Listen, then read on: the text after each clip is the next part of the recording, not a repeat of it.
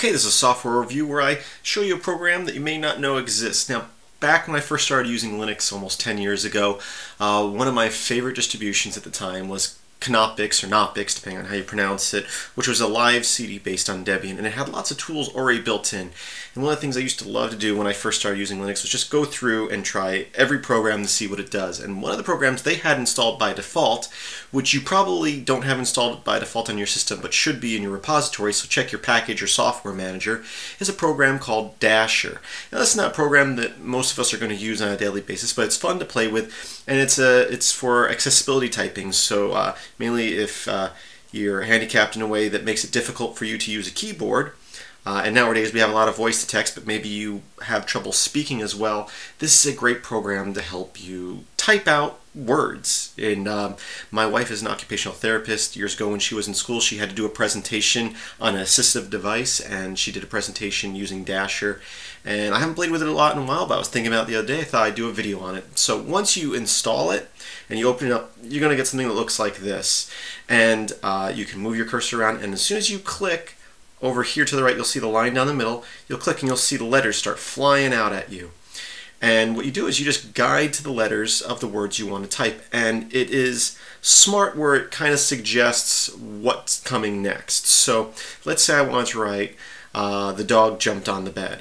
I can go down here to T, and I got the, and then the box here is a space, and I can go up to dog.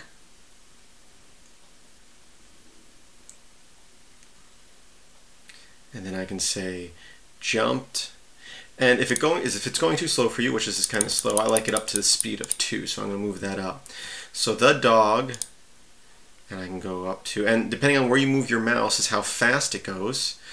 So I can say the dog jumped on the bed.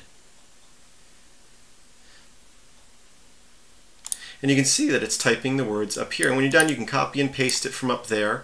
Or another option you have, I'll start this over new, is we can go direct mode, which means you can type directly into a program. So here I have Kate, a text editor, opened, and I can do, let's just do the cat ran. So again, I can go here, I can go the cat, and you can see it's automatically typing over in Kate, Kate. The cat ran is what we said, so ran.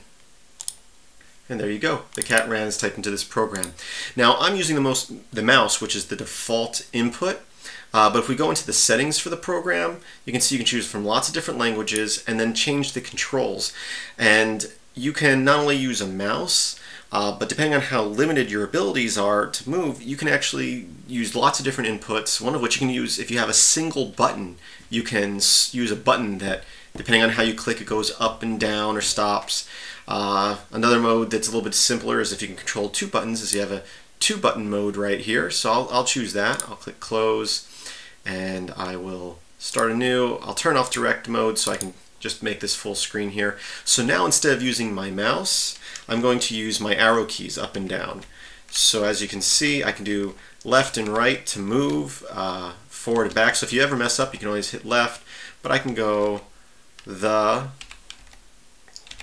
oops.